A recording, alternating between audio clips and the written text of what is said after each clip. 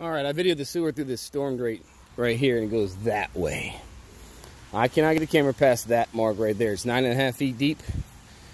Lucas from All American said it was collapsed. I can't see it. It's full of mud. We got to do two things. I videoed from the storm drain down below too, which I'll show you. It's also full. Kind of looks like it's full of some concrete too, but it's really hard to see. So anyway, 9.5 feet deep spot repair right here. Stay short of this electrical pole, so hopefully we don't have to move it.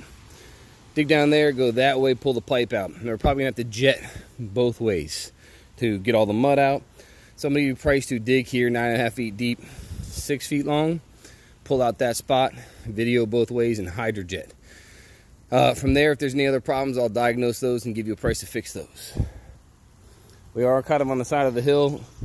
Your way in is going to be from 28th Street. Come straight down through here.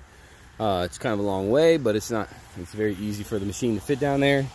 Come down here, set it there, dig right there. Pile the dirt closer to the sidewalk so it doesn't roll down this hill, because that's a pretty steep hill. And away we go.